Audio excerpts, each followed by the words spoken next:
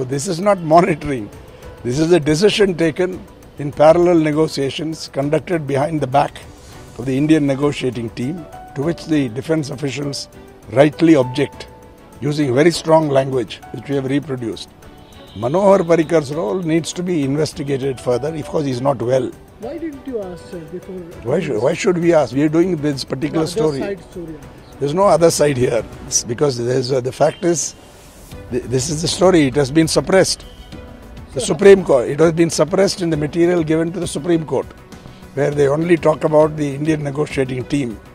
They do not anywhere mention Mr. Ashraf's role or the PMO's role in this, or the fact that the Defence Ministry officials objected.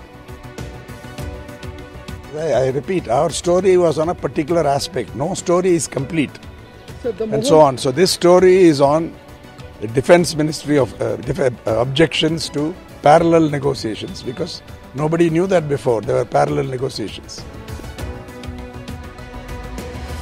I don't need any certificate from Nirmala Sitharaman, and because they are now in deep trouble and are trying to cover up. Okay, my only advice to her would be, you are not involved in the transaction. Why do you take upon yourself the burden of justifying the indefensible?